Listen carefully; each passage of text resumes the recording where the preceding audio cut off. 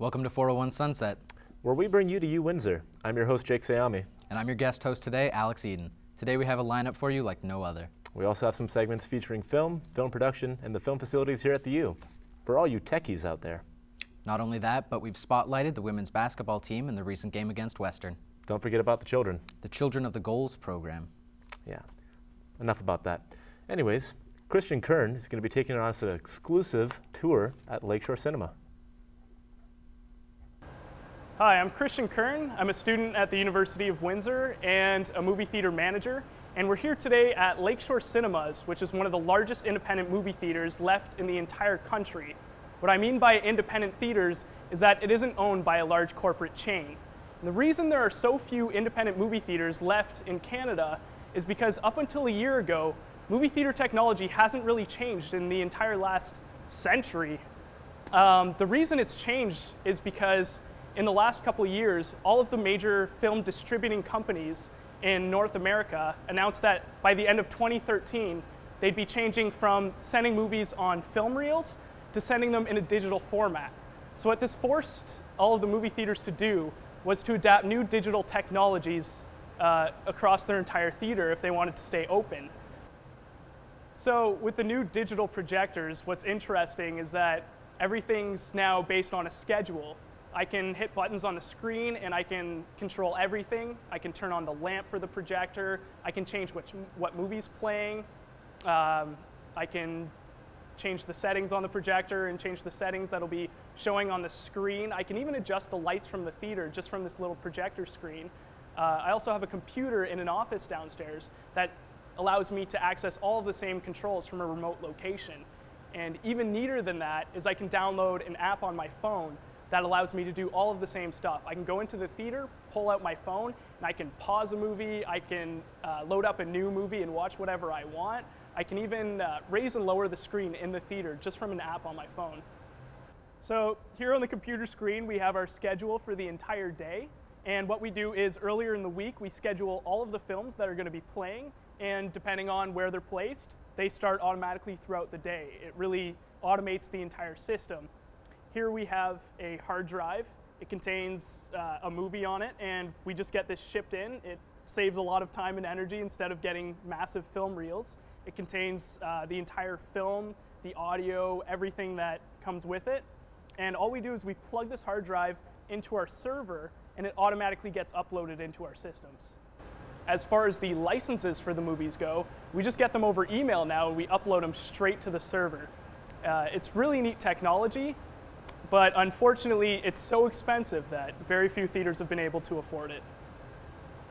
So with the old-fashioned theater technology, we used to have giant platters that would spin, and the film would go round and round on these platters, and it would be fed into the projector. And the projector would then after shine a light through each individual square of the film and project it onto the screen. And this is the same technology that was originally invented for theater 100 years ago. I mean, it hasn't changed in years. So all of these theaters have been using the exact same projector technology all of this time. So as a projectionist, what you used to have to do was to cut the film in certain places, and it was called splicing it. And you would have to put together the film by cutting it and taping it together. Then before each movie would start, you would have to feed the film through little pieces of the projector and then back onto the projection platter for it to play. Luckily here at Lakeshore Cinemas, we've managed to keep all of the projectors current.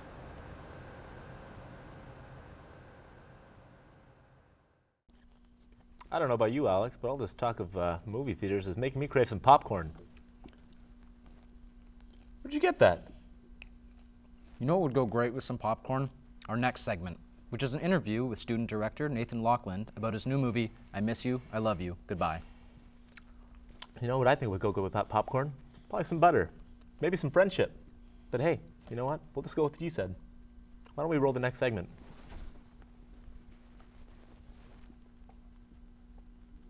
My name is Nathan Laughland. I am a third-year CMF student. I've been at the university for 4 years now.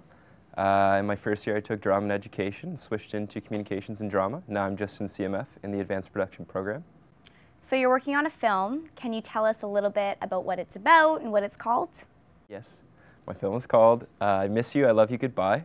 It's a drama. It's going to be about 10 minutes long.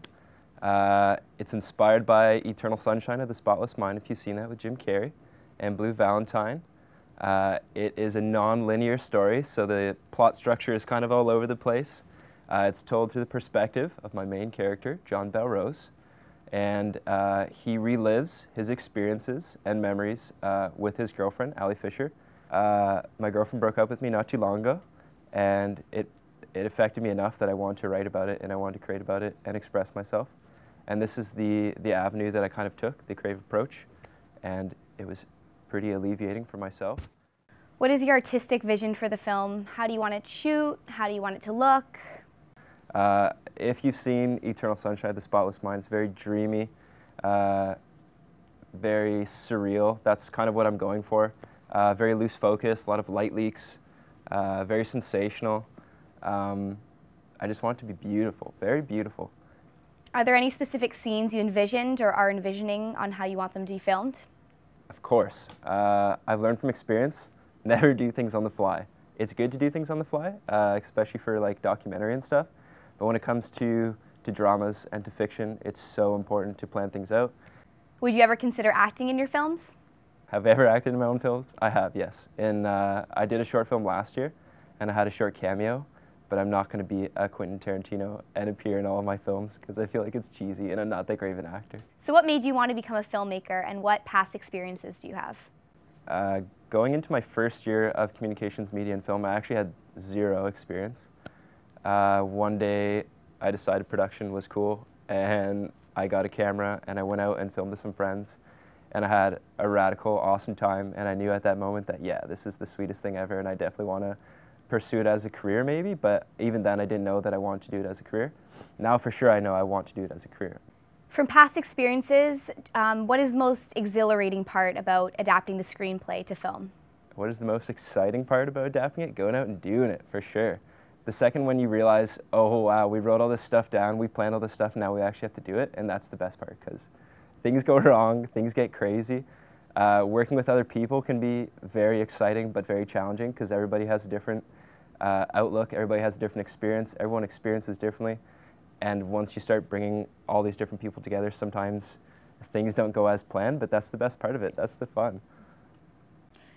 So are there any final comments you want to make about the film or want to leave us with any further information? My crew is awesome. I would name them all off, but there's so many of them. They're all from Studio 5 Advanced Production, and we're hoping, or actually we're planning to film the 21st to 24th of February, and then that'll give us 2 weeks of editing, and hopefully the finished film will be done by March 6th, and we hope to put in some festivals, maybe in the Windsor and Toronto area. Well, thank you for your time, Nathan. We appreciate you coming out today. Thanks for inviting me out. One more time, come on. Again. That was a good segment. Seems like the Communication, Media, and Film program has been training some great new filmmakers. Maybe the move for the film department downtown in the near future will help us grow even more.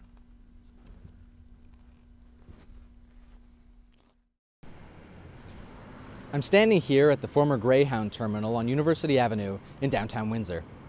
It's here that film students from the university can expect to attend classes as early as fall 2014. The university acquired this building, as well as the Armories building, in hopes that a move would help to better facilitate learning for its students. The original Art Deco facade of the Greyhound terminal and a new one-story addition will be updated for the building, and it will be extended up the block north to Chatham Street. Together with the Armories building for visual arts students and the bus depot for film students, it will enable creativity between the various programs and with the community. The University of Windsor is hoping to use the new downtown campus for film students for an effort in innovative teaching. The hope is that film students will be able to more effectively create their own work, as well as partnering with other arts departments for better learning and teaching. We spoke to Liam Price about the eventual move. I think the move to a downtown location will be extremely beneficial to communication and media and film students. I mean, it puts us in a different location other than the rest of campus, which kind of goes with the idea of the public sphere, you know? It's a chance for us to kind of get out and about in the community, especially where things are happening. So the Windsor Star's 300 Olette Avenue. It's a chance for us to kind of be in the community where things are happening. So a big side of that would be the media. You know, we're going to be around what's happening in the news. We're going to have a chance to kind of be around all of those companies. This AM 800 as well is located on Alette Ave. So downtown, there's a lot of things going on, and especially for film students too. You know, we kind of get a chance to get out there and see different things other than just on-campus life. Along with that, communication students who necessarily don't come from Windsor will get to see the city a little bit better. They're going to be forced to kind of get out and pass this little thing that is the University of Windsor. I mean, a chance for them to kind of see a little bit more of the city is definitely a good thing. Along with that, I mean, St. Clair decided that they were going to move downtown, so they've moved their marketing, their PR, and their communications all to a downtown location. I think it's a sign of technology and updating the times, you know. We no longer all have to be in one little set location where we can start to kind of build ourselves amongst the community and brand ourselves effectively as the University of Windsor. So one of the things is that the engineers have their own building, biology and chemistry students have their own building. I think this is a way to effectively brand the communication and media and film department as we'll finally get to have a building that's our own. LaBelle has it for the art students, you know. The thing with communication and media and film is there's really 3 different paths to go down with it. So students that you may have in your first year Media 101 or Intro to Film, you know, you don't get to see them for the next 4 years because you're going 2 different paths. This is a way for us to kind of connect with other students that are in our program that, I mean, we may not know. As Liam stated, the new engineering building has enabled engineers to work under one roof and have access to the same resources. The university hopes that the move for art students will copy these results. We spoke with Josie Malchow, a nursing student at St. Clair College, who already faces the trials and tribulations of having to travel downtown for classes. So students who live right on campus or near the campus can just walk to their classes or their exams. When they have classes downtown or exams downtown, they have to figure out a way to get there, and if they don't drive, then they might have to take a bus, and bus fares are so expensive, and even bus passes are really expensive, and they're not going to buy a bus pass if they only have a couple exams downtown. And they already have to pay their tuition, and then to add on like bus fares and parking is crazy. And meal plans too. They have their meal plans that work right on the campus. They don't work downtown, like at the hospital or anywhere else that they want to have lunch. Another concern raised by some is that the influx of university students will not substantially affect economics, as students don't have the disposable income to create an impact. While there is a hope that students will help redefine Windsor, some think it's merely an illusion. Signing off, I'm Alex Eden. Yeah, I'm pretty excited about, you know, the downtown campus and everything like that for the film department to be moving there. It's pretty cool. My only concern is double major students who might have to commute from the downtown campus to the main campus. Well, I'll be gone by that time, so that's their problem. Excellent point. Yeah. Anyways, the CMF program is not the only thing that's improving. The women's basketball team getting better and better. They just won the championship for the 2013 and the 2014 season. And hey, if you don't believe me, just check it out. They're great. Like Captain Crunch.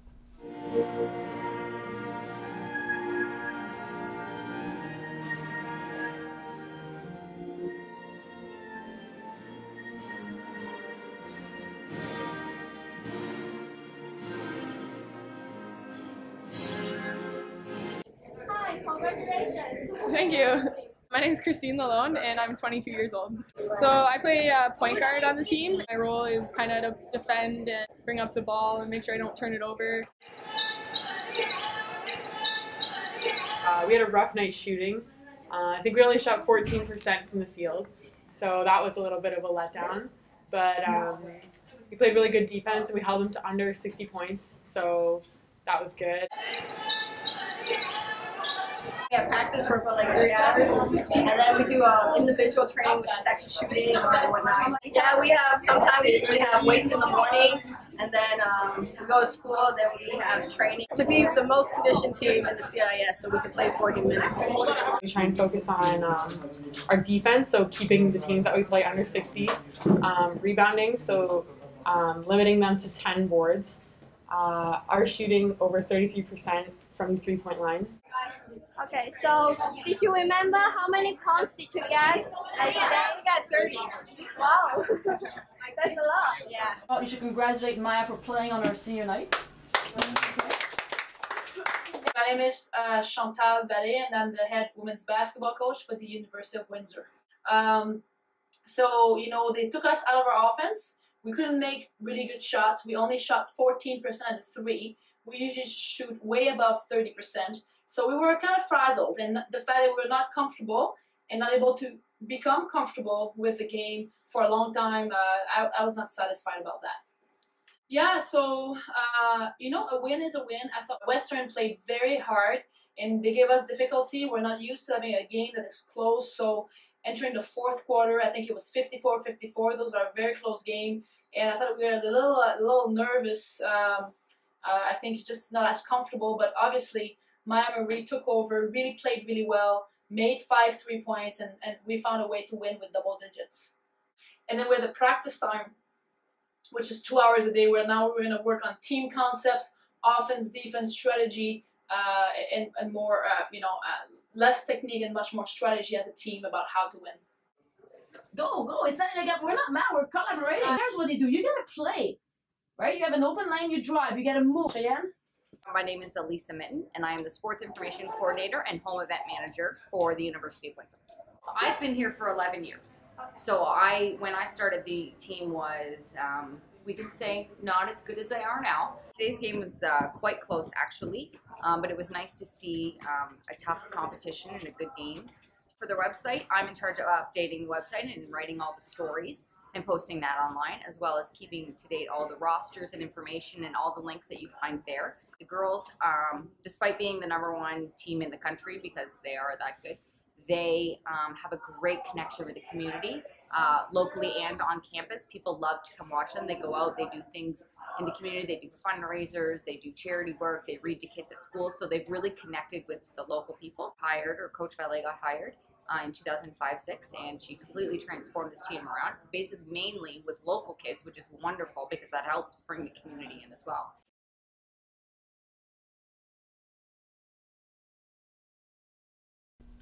Hey Jake, did you know that I was voted basketball MVP in elementary school and I was almost cast in Space Jam? You don't say. What happened? I was too confident in my abilities to fly. Well, at least our next segment shows some young girls who haven't lost their hopes and dreams yet. Check out Windsor's Goals program. This program is called Girls Organizing and Learning Sport, and it's really a tiered approach to females and only females. It's an only female program that we have in this area, and it is for building self-esteem in young women, from actually playing the sport to being taught the sport and moving on to leadership roles, being instructors and officials. Goals is about getting young girls active in sports in an all-female environment. We're trying to grab girls who are on the verge of giving up on sports or who aren't leading an active life and get them engaged in sports and healthy living. This program is all about promoting gender equity and girls playing sports and getting them involved. All the girls are so much fun to work with. They're really enthusiastic. It's the highlight of my week coming to work with these girls. My role in the Goals program is, my title is Program Manager, and I coordinate from beginning to end. I interview the leaders for each one of the sports, and then I actually do oversee the sport leader, as well as, and the sport leader oversees the instructors and the mentors. My role in the program is a mentor. I'm working with the sport instructor and working on leadership skills and coaching skills. My role in this program is as an instructor, and I help the girls learn all the proper techniques about badminton. The program started with a grant that we were able to get from the Ontario government to sustain us for a couple of years, to buy equipment, to interview and recruit and hire our leaders and rent the spaces that we have in the gyms. The need for this program was so strong that we felt we would run it even if we didn't get any money. So we started with that grant money, and we are moving over a 2-year program to see if we can involve at least 90 girls per session. That's our goal. This program runs from October through to the end of May. We have volleyball, basketball, badminton, soccer, and baseball, but we're going to be adding more lifestyle fitness type fitness programs where we're looking at Zumba, yoga. It's beneficial that it's an all-girls program because the girls don't have that competitive competitive environment. They're not competing against boys. It's more about fun and building friendships and engaging with the sport. Other girls who have the same interests and potentially make friends from outside schools, and I think it's just a great thing for all of them.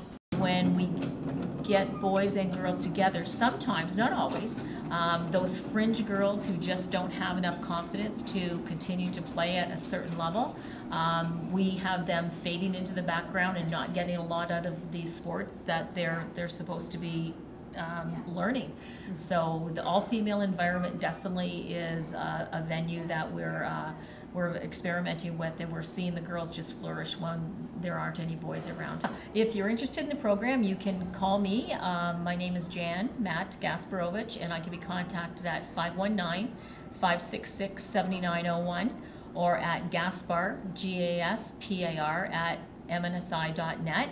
Or you can go to our website, www.laws.org, or you can email goalsinfo@gmail.com.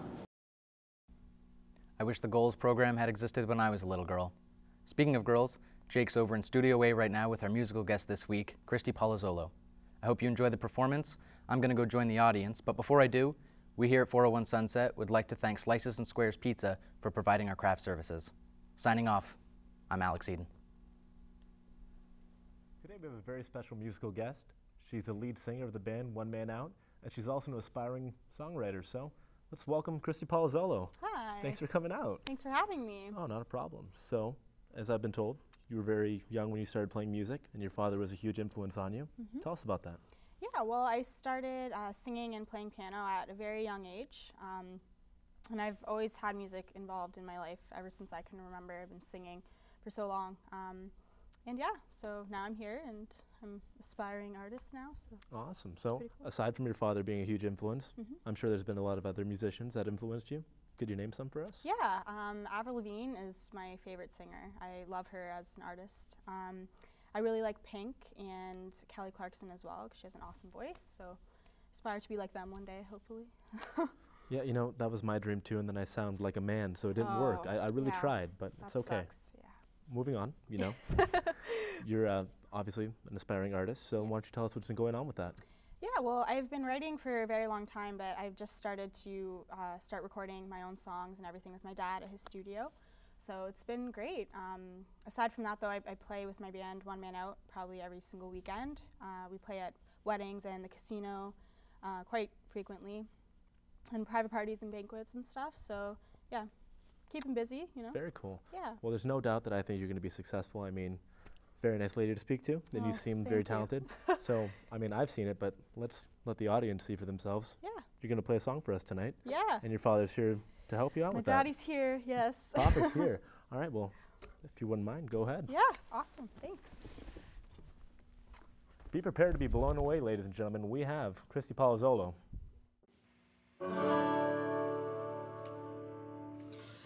Got a hot ride, I'm blowing out of here tonight. Feel the winds in my hair as I pass you by.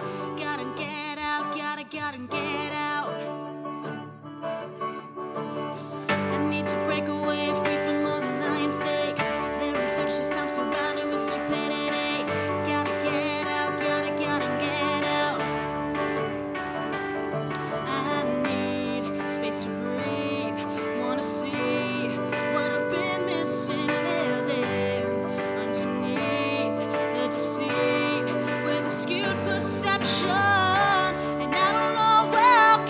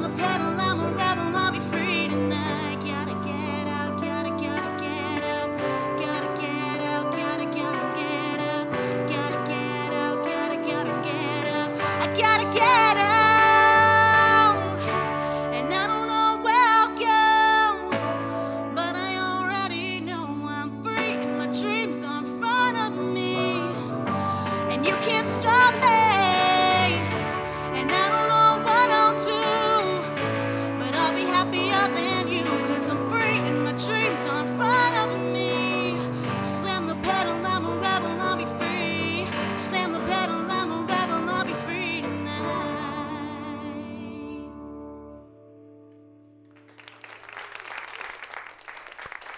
Ladies and gentlemen, Christie Palazzolo, that was amazing, guys. Thank you so much. Amazing, really. Well, that's all the time we have for today. Thanks for watching again. If you have any ideas for segments or bands, feel free to email us. Also, like us on Facebook, follow us on Twitter. And hey, I'm Jake Sayami signing off. I'm Christie Palazzolo, Thanks for watching 401 Sunset. where we bring you to UWindsor. Amazing, guys, really. All right.